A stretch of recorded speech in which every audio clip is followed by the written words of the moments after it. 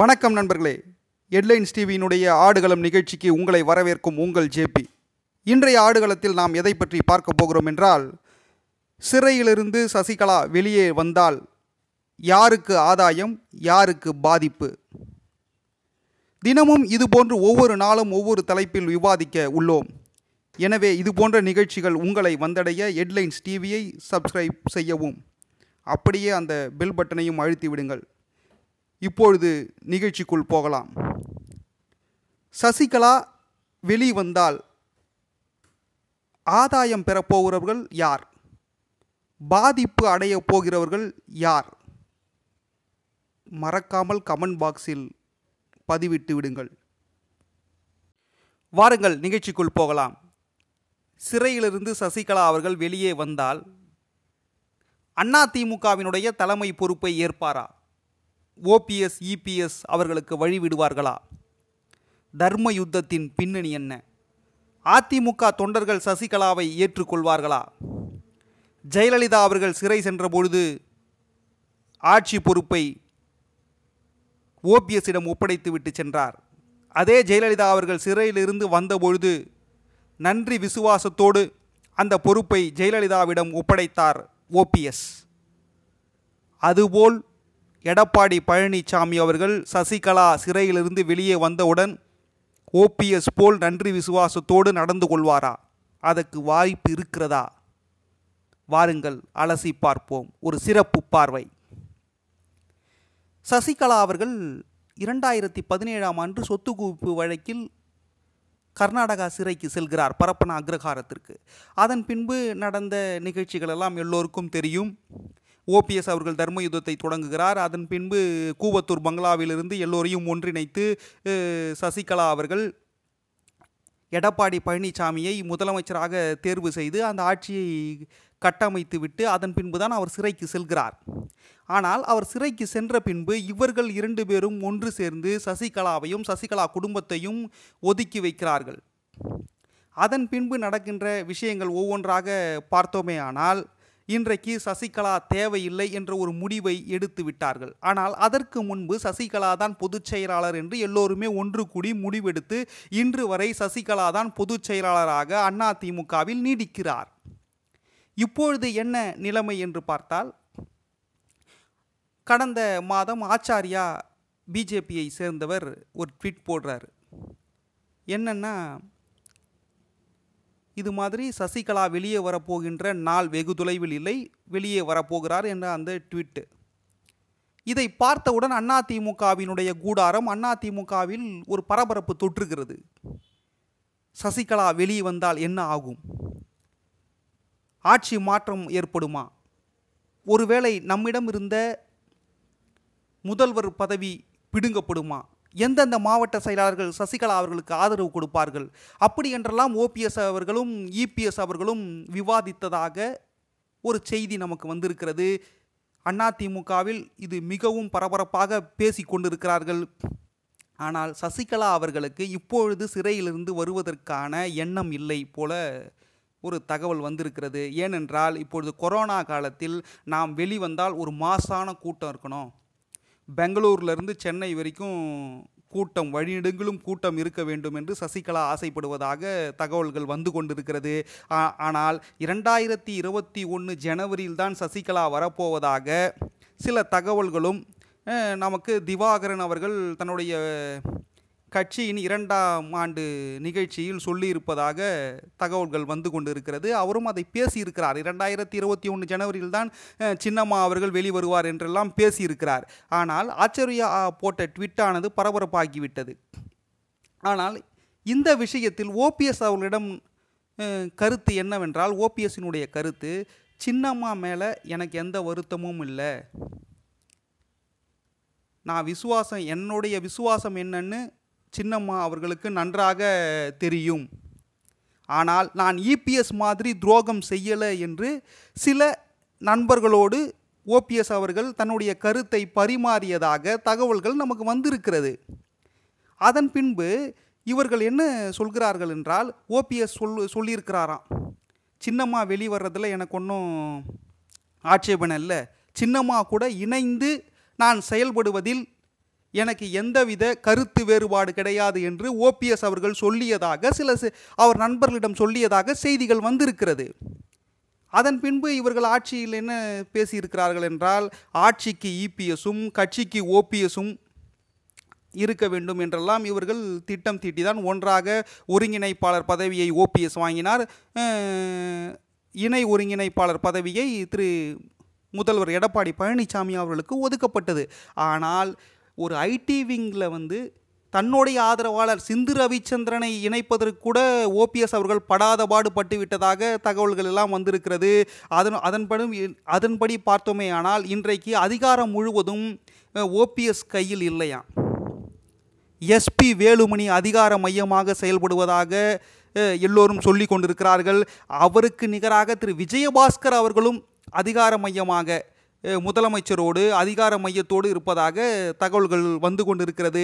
ஆனால் சசிகலாவினுடைய ஆதரவாளர்கள் இருக்கிறார்கள் அல்லவா, யார் யாருக்கெல்லாம் ஆதாயம் கிடைக்கும்? ஒருவேளை சசிகலா வெளிவந்தால் யாருக்கு ஆதாயம்? அவரால் பதவி பெற்றவர்கள் டிடிவி தினகரன். சசிகலா வெளியே வந்தால் டிடிவி தினகரனுக்கு ஆதாயம். அதிமுக தலைமை பொறுப்பை சசிகலா ஏற்றால் அமமுகவை கலைத்துவிட்டு அல்லது அமமுகவை அதிமுகவோடு இணைத்துவிட்டு உள்ளே நுழைந்து விடுவார் டிடிவி தினகரன். ஆனால் இதில் ஒரு முக்கியமான விஷயம் என்னென்னா, ஓபிஎஸ்க்கு டிடிவி தினகரன் மேலே பெரிய வருத்தம் இருக்கிறது. அதனால்தான் நான் தர்ம யுத்தத்தை தொடங்கினேன் என்று ஓபிஎஸ் அவர்கள் சொல்லியதாக, தன்னுடைய நண்பர்களிடம் சொல்லியதாக சில தகவல்கள் இருக்கிறது. அதன் பின்பு யார் ஆதாயம் பெறுவார்கள்? மன்னார்குடி குடும்பம் ஆதாயம் பெறும். பாரதிய ஜனதா ஒருவேளை ஆதாயம் பெறுவதற்கான வாய்ப்புகள் இருக்கிறது. அவரால் பதவி பெற்றவர்கள் ஆதாயம் பெறுவார்கள். டிடிவி தினகரன் ஆதாயம் பெறுவார். அதன் பின்பு யார் என்று பார்த்தால் மன்னார்குடி குடும்பம் ஆதாயம் பெறும். ஓபிஎஸ் அவர்கள் ஆதாயம் பெறுவார். பாரதிய ஜனதாவிற்கு ஒரு பிடிமானம் கிடைப்பதற்கு மிகப்பெரிய வாய்ப்புகள் இருக்கிறது. திராவிட முன்னேற்ற கழகத்திற்கு பாதிப்பு ஏற்படுமா என்றால் நிச்சயமாக திமுகவிற்கு பாதிப்பு ஏற்படுகின்ற வாய்ப்புகள் உண்டு. அது ஏன்னு நான் பின்னாடி சொல்கிறேன். சசிகலாவினுடைய மிகப்பெரிய விசுவாசிகள்னு ஒரு பட்டியல் இருக்குது நம்மக்கிட்ட. அது யார் யாருன்னு பார்த்தோம்னா, கழகத்தினுடைய அவைத்தலைவர் திரு மதுசூதனன், இன்று வரை சசிகலாவினுடைய தன் மனதில் சின்னம்மா என்று மரியாதையாக இன்று வரை இருக்கக்கூடியவர் திரு ஓ பன்னீர்செல்வம் அவர்கள். ஏன்னா ஒரே சமுதாயம், அவங்க முக்குளத்தூர் சமுதாயம். என்னைக்கு இருந்தாலும் இன்னைக்கு அடிச்சுக்கிட்டாலும் நாளைக்கு ஒன்று குடிப்பாங்க. இன்று வரை தன்னுடைய மனதில் மரியாதையை வைத்திருக்கக்கூடியவர் ஓ பன்னீர்செல்வம். சசிகலாவின் மிக தீவிர ஆதரவாளர் மதுசூதனன், ஓ பன்னீர்செல்வம், விருதுநகர் மாவட்ட பொறுப்பாளர் Rajendra Balaji, OS Maniyan, NR Sivapathi, பெரம்பலூர்கார், Sellur Raju, RB Udhayakumar, Sengottaiyan, Thangamani, Valarmathi, CV Shanmugam, Thambidurai, Vaigai Selvan, Rajan Chellappa. இப்படி பட்டியல்கள் நீண்டு கொண்டே செல்கிறது. அதிமுகவிலிருந்து ஒதுக்கப்பட்ட திரு கே.சி. பழனிசாமி, அமமுகவிலிருந்து வந்த புகழேந்தி, இவர்களெல்லாம் சசிகலாவினுடைய மிக தீவிர ஆதரவாளராக இருக்கிறார்கள். ஒருவேளை சசிகலா இந்த அதிமுகவிற்கு தலைமை பொறுப்பை ஏற்று அனைவரையும் ஒன்றிணைத்து, பழைசெல்லாம் நடந்ததையெல்லாம் நடந்ததாக இருக்கட்டும், நடப்பவைகள் இனி நல்லவையாக இருக்கட்டும் என்று ஒருவேளை சசிகலாவும் எல்லோரும் நினைத்து ஒன்றுபட்ட இதயத்திலே ஒரு நாளும் பிரிவு இல்லை என்ற வாசகத்தின் அடிப்படையில் ஒருவேளை அனைவரும் ஒன்றுபட்டால், அவரவருக்கான விலை பதவிகள் பணம் கொடுத்து சரி செய்யப்பட்டால், தீபாவும் ஒன்றிணைந்தால், ஓபிஎஸ், இபிஎஸ், தீபா இருக்கிற அமைச்சர்கள் எல்லாம் ஒன்றிணைஞ்சு, தினகரன் எல்லாம் ஒன்றிணைந்து சசிகலாவை தலைமை பொறுப்புக்கு கொண்டு சென்றால் மறுபடியும் அதிமுக மிகப்பெரிய வலிமை மிக்க இயக்கமாக சக்தியாக தோன்றும். அப்படி தோன்றினால் யாருக்கு பாதிப்பு? ஒருவேளை சசிகலாவினுடைய தலைமை ஏற்று ஓபிஎஸ் அவர்களும் இபிஎஸ் அவர்களும் தீபாவும் தினகரனும் இணைந்து செயல்பட்டால் இவர்களோடு பாரதிய ஜனதாவும் கூட்டணி வைக்குமே ஆனால் அதிமுகவினுடைய வெற்றி பிரகாசமாக இருக்கும். ஆனால் திராவிட முன்னேற்ற கழகத்தை பொறுத்தவரை இவர்களுக்கு நிகராக அவர்களும் போட்டி போடுவார்கள். என்ன ஒரு 1% 2% போனால் திமுகவினுடைய வெற்றி சதவீதம் இவர்களை விட கம்மியாக இருக்கலாம். அவர்களும் இவர்களுக்கு இணையாக தான் போட்டி போடுவார்கள், வெற்றி வாய்ப்பும் பெறுவார்கள். ஆனால் அதிமுகவினுடைய வெற்றி ஒரு 2% அதிகமாக இருப்பதற்கு வாய்ப்பு இருக்கிறது இவர்கள் ஒற்றுமையாக இருந்தால். வருகின்ற சட்டமன்ற தேர்தலில் மு.க. அழகிரியினுடைய செயல்பாடுகள் தேர்தல் களத்தில் மிகப்பெரிய உன்னிப்பாக கவனிக்கப்பட்டு வருகிறது. அவர் ஒருவேளை பாரதிய ஜனதாவோடு கூட்டணி வைத்தாலும் சரி, பாரதிய ஜனதாவில் ஐக்கியமானாலும் இது திராவிட முன்னேற்றத்திற்கு மிகப்பெரிய ஒரு பின்னடைவை ஏற்படுத்தக்கூடிய ஒன்றாக.